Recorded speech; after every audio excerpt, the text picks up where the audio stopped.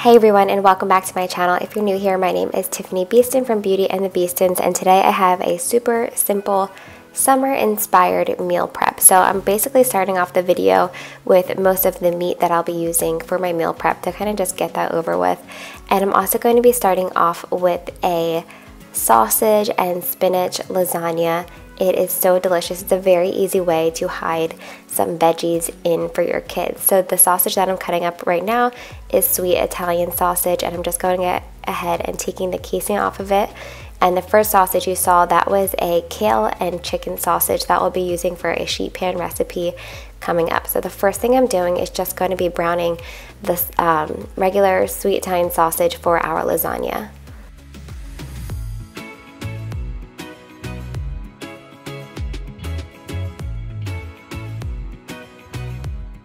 So while that sausage cooks up and I'm already over here at my cooktop, I'm just going to go ahead and make some tri-colored quinoa. I'm just using this to put in the fridge as either a side. We really like to put it into our regular salads with our greens, and it just gives it an extra boost of protein. So now that the sausage is done, I'm just draining the oil out. I used to just shove it right down my sink, and then you guys were like, whoa, whoa, whoa. Do not do that. You're going to ruin your entire drainage system in your house. So now I know to put the oil in a bowl. So now that the sausage is all cooked and drained, I'm just going to add some spinach, and it looks like a lot, but it really wilts up to be almost nothing. So again, this is a very easy way to hide some veggies in for your kids. My kids love lasagna because it's full of cheese and sauce and just yummy goodness. And they also really love the sweet Italian sausage rather than like a turkey or a beef type of meat in the lasagna. And I'm just adding some sauce and mixing that all together. So this is going to be the sauce mixture that I'm using for my lasagna. And most of the time for lasagna, you use ricotta cheese and you put an egg in it, and that kind of just helps make it a little bit more thin and, you know, keeps the lasagna cohesive. However, my daughter is allergic to egg, so I don't put an actual egg into ours. I'm going to go ahead and mix up the ricotta really well to make it an more like thin consistency and a little bit easier to work with.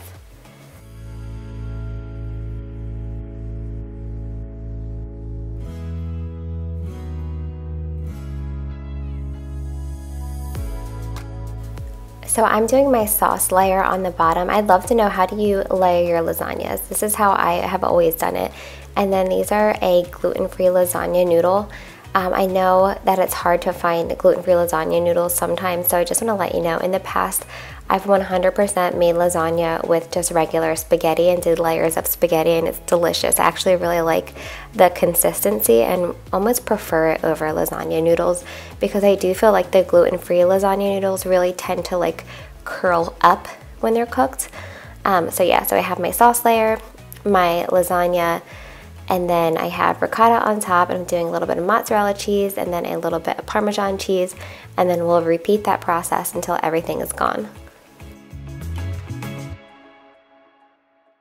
So this lasagna just so happens to be our dinner for the night that I'm making it, but lasagna is actually a really great thing to go ahead and freeze to cook for a later date. I always think it's a great idea to make things like this before you go into labor, or if you have a busy day, or it's another great meal to drop off to a friend who just needs a break from cooking dinner. So yeah, lasagna makes a lot of people happy. So now I'm just going to show you, this is real life, you know, my kids are home with me while I'm cooking, as are most of yours. But Tanner comes in here, and whenever he helps cook, he likes to taste everything, which I think is one of the most amazing reasons to let your kids help you, because it kind of like helps them like try things. But Tanner decided to try a big old mouthful of Parmesan cheese, and he did not like it. And he actually spit it into our lasagna. So luckily, nobody was coming over for dinner this night. I promise if you come over for dinner, I won't have Tanner spitting in your food.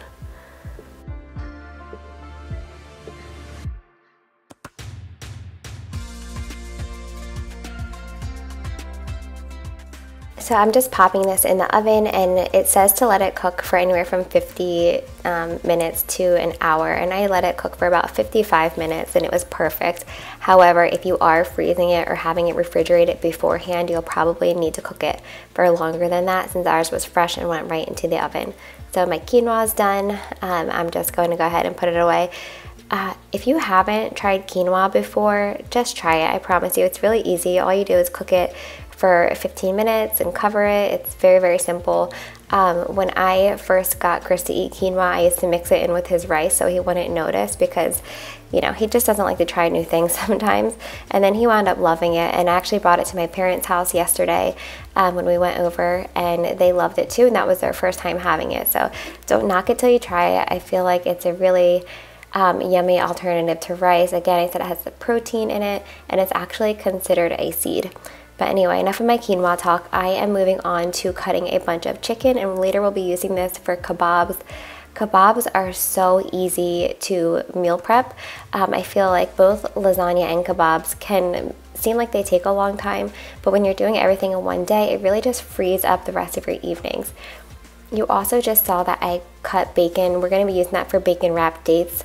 That's a really yummy snack, but I'm actually making that for my mother-in-law's birthday party, and just everybody in our family loves that. I also just shred up some rotisserie chicken, and we're going to be making the most delicious chicken salad later, and that is what part of this corn is for as well. And one of my other cooking videos, we talked about husking or shucking corn. What do you call it? I would love to see what wins. I always called it husking, but apparently a lot of people call it shucking.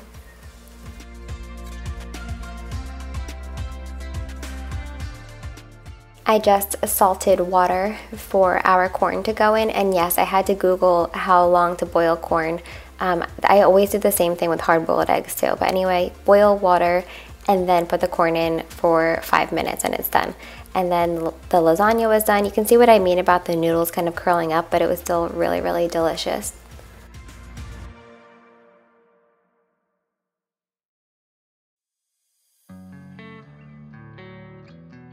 I am filming this video in real time, just showing you like how I work in the kitchen, so that's why things are a little bit all over the place, but I want to show you how I get it all done within a certain time frame. So while I'm waiting for my corn to boil, I'm just rinsing off the rest of my produce that I'll be chopping up, and then like I said, you only need 5 minutes for it to boil, and it came out perfectly.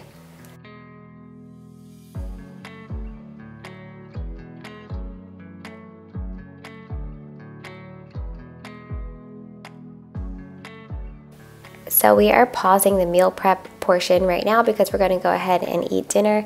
Again, like I said, I'm showing you everything in real time because I want to show you how I do it as a pregnant mom of 3. So I'm just going ahead and cutting the lasagna. We're all going to have dinner, and then we're going to catch back up on the meal prep, but then I'm going to pause again to put the kids to sleep. So again, this is real life, this is real time, and this is the way that we can get things done to kind of just ease up the rest of our week. Having meals prepared not only for dinner but for lunch, and having snacks prepared just really helps the week run smoother, but it also saves a lot of money. Okay, dinner was delicious, and now the corn is nice and cooled off, so I'm able to work with it. Luckily, I didn't just cut Carter's finger off. He loves to grab, you know, anything up while I'm cooking it, and we talk about it all the time, but yeah. Moving on, I did see that there's like a device, some kind of gadget on Amazon that cuts your corn off, but I like just doing it the good old-fashioned way with a knife. And I like not having like a million little kernels. I really like the bigger chunks as well. So this corn is going to be used to go in salads. If you've never had corn on the cob in your salad, you're missing out. It's very delicious, especially with ranch dressing. But the rest of the corn we're going to be using for our summer chicken salad. But now I'm just going ahead and cutting up all the rest of the produce that we'll be using in our recipes.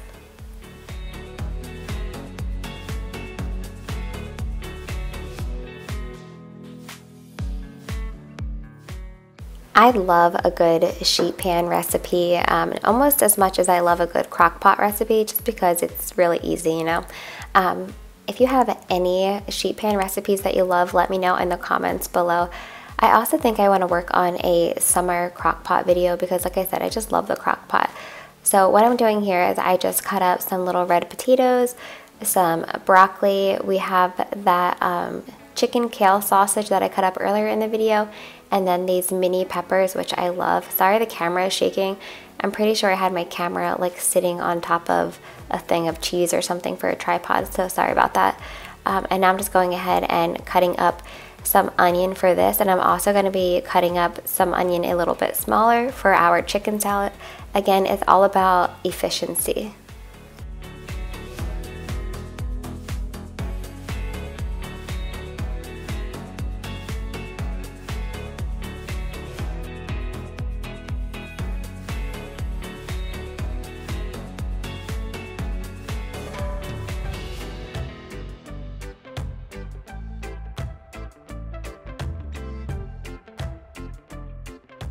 So as far as seasonings go, I'm just being super simple and using just a little bit of salt and pepper.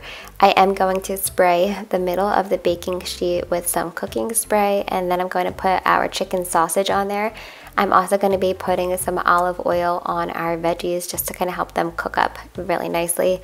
The chicken sausage has a ton of flavor. I actually just had it for lunch yesterday, so you don't need a ton of spices. Plus you get flavoring from the onion and the peppers as well.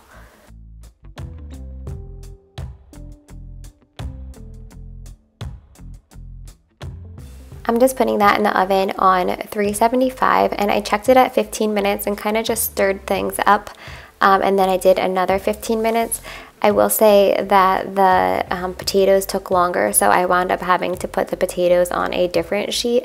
It just really depends, because I've had potatoes cook perfectly with it, but I think it depends on the firmness of the potatoes when you buy them. Anyway, moving on to cutting up more produce. A lot of you liked how I cut my peppers, and I can't take credit for that because I learned it from, I believe it was either Giada or Rachel Ray. I want to say Giada.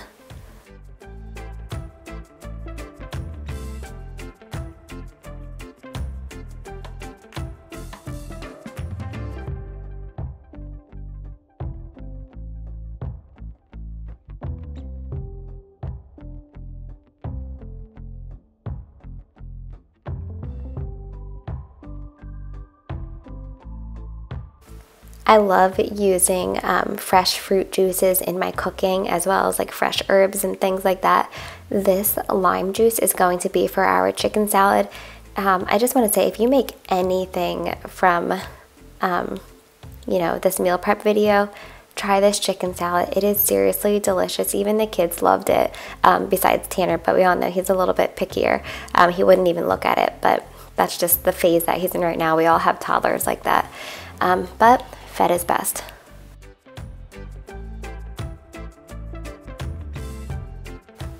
So I'm not cutting up grapes today, but I am just kind of rinsing them off and washing them. I get so many questions on where this strainer is from. It's actually only $4. It's at IKEA. They always have it when I go in the kitchen section, but I love it. I've used it for like dishes to dry in it. When I first got them years ago, I used it for bottle parts to dry in. But yeah, I love it. Very inexpensive and goes right over the sink.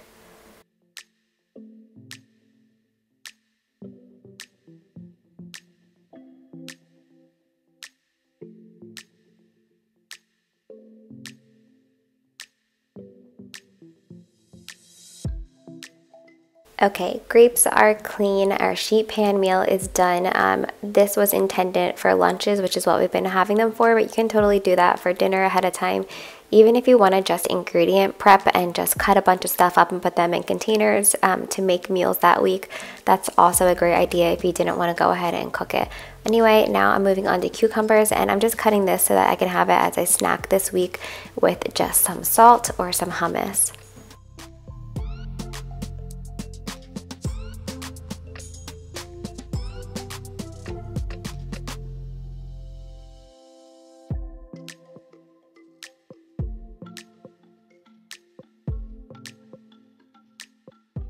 The carrots will also be for a snack, and now I'm just cutting the green parts off of the strawberries because that's how my kids eat them. They've been eating them big like this.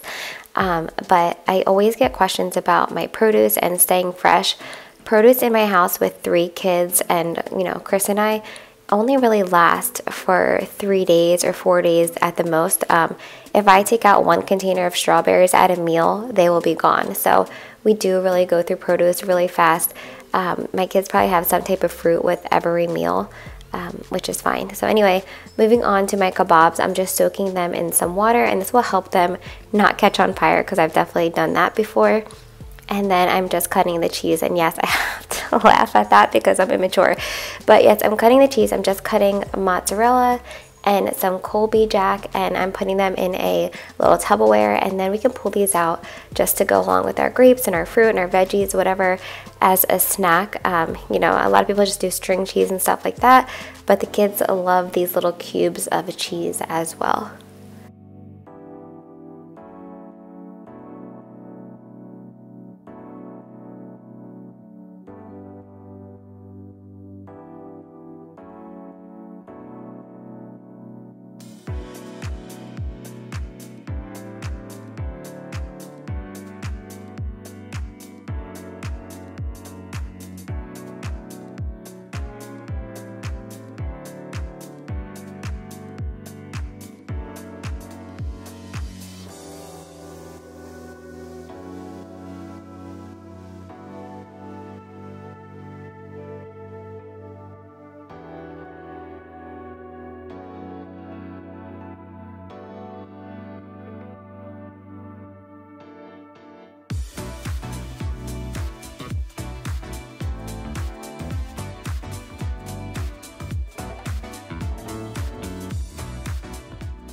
Okay, moving on, we are headed to our chicken salad.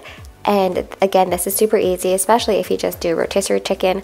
I have some grape tomatoes in there. I have the juice of 2 limes. I have 1 avocado right now and then some corn, but I do wind up adding an additional avocado. It really just depends on, one, what kind of flavors you like. If you hate avocado, you can use mayonnaise. But yeah, the avocado was really, really delicious in this.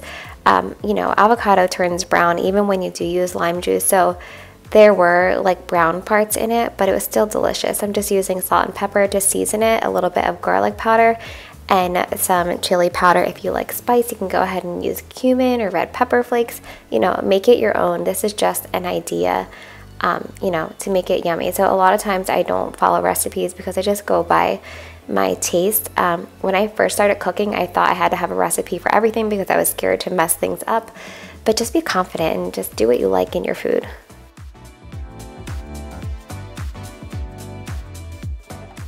So the sheet pan meal is all ready. I'm just going ahead and putting it in a Tupperware. And like I said, I had to put the potatoes in a little bit longer, so that's why they are on a different baking dish.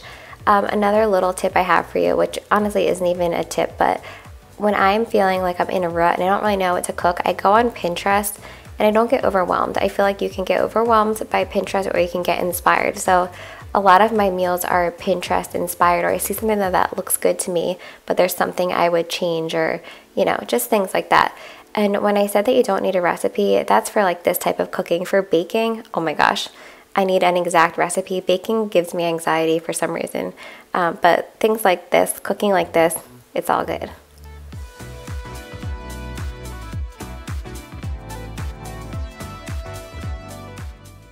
So the quinoa and corn I'm going to be using for salads this week. I've already used some of it yesterday. Along with that cheese that we cut up, we also put that in our salad yesterday. Really, ingredient prep is awesome if you don't want to meal prep. So I'm just putting away our produce now. I always get so many questions about these containers, and they do sell out pretty quickly on Amazon. But I actually bought an extra one this last week, I think, to give away in a giveaway soon. So make sure you're following me on Instagram at t.beaston. I'm going to be doing a giveaway on there for some of my favorite products, like the pink baking dishes and things like that. Now moving on to good old-fashioned overnight oats. I'm just doing a 1/2 cup of oats. I did some frozen wild blueberries, and I'm topping it with some vanilla yogurt. You could, again, do this however you want. A lot of times if I'm not using blueberries, I'll go ahead and put bananas and peanut butter. As long as you have the right amount of liquid in your overnight oats, they will be fine. I only make 2 at a time. I like to add healthy toppings like chia seeds, and then again, like I said, you need to make sure it has enough liquid, so I'm mixing in some coconut milk as well, and I am going to stir it. I know a lot of people don't stir it, they just put it in their fridge like this, but I've had like big chunks of dry oats when I've done that in the past, so I do like to just stir it up, and I already ate both of these, but yeah, like I said, I like making 2 at a time. I don't really like making them further in advance than that. You guys are probably so sick of seeing me make this, but you know, there might be some new eyes here, so I am making yogurt bark as well because my kids love it. It's an amazing summer treat. All you do is spray either some wax paper, some parchment paper. You want to do your yogurt pretty thin, otherwise it's very hard to break apart. So I'm just using that vanilla Greek yogurt, give it some extra protein. I'm putting some chopped up strawberries that I cut up earlier and some chocolate chips on it. You can add sprinkles, you can add whatever kind of fruit you want, and you just pop it in the freezer, and it lasts, you know, I would say at least a week for us. I did hear some feedback that some kids don't like holding it in their hand. Another option for you is to put it in a popsicle mold. I've done that as well. If your kids don't like either that really cold feeling or they don't like the texture, that is just another easy option for you. So I can just put this in the freezer for a couple hours, however the kids are sleeping. So I'm just doing it in the freezer overnight and it'll be ready for the next day. Okay, moving on to our dates. So it's really simple. You just cut some bacon in half. I really love turkey bacon with it, but my mother-in-law and my in-laws like real bacon, so that's why I'm using real bacon. You literally just twirl it up, you cook it on 375 until the bacon is to your liking, and make sure you get pitted dates. You don't want any pits in your dates, but it's just like a yummy sweet and salty appetizer, and I just wanted to include it in this video because tons of us are going to barbecues and things like that, and we need something to bring. So just pop these in the oven before you head over to your next barbecue, and it's always a hit. Everyone loves them. So now that that's all wrapped up for the next day, I'm gonna go ahead and work on my kebabs. And like I said, I just had the wooden sticks soaking in the water, and now I'm doing some chicken mixed with veggies. And I'm making a massive amount because I'm bringing some to my mother-in-law's birthday party as well, but you can put anything on here. When I make them just for us at home, I actually really enjoy making just all meat on one and all vegetables on the other, just so that you can cook them perfectly to the consistency that you like. Because for me, I like my chicken really well done on the grill and my veggies like, you know, just basically like tender and slightly charred. But again, they do look prettier when they're all mixed together, but that's just another option. And again, if you take the time out of your week to do these once, you literally have dinner made for another night. And I also love shrimp kebabs. I'm not doing anything with the shrimp until we are going to cook them, but I just put salt, pepper, and a little bit of garlic on them before we cook them. That's really all they need. Also, if you have lemon juice, that's another really delicious addition. So I really hope that you all enjoyed this video and it gave you some meal ideas or even just some inspiration to ingredient prep. And just let me know in the comments below what other videos you want to see this month, if there's any other type of cooking videos. Just thank you so much for watching. Don't forget to subscribe and give this video a thumbs up.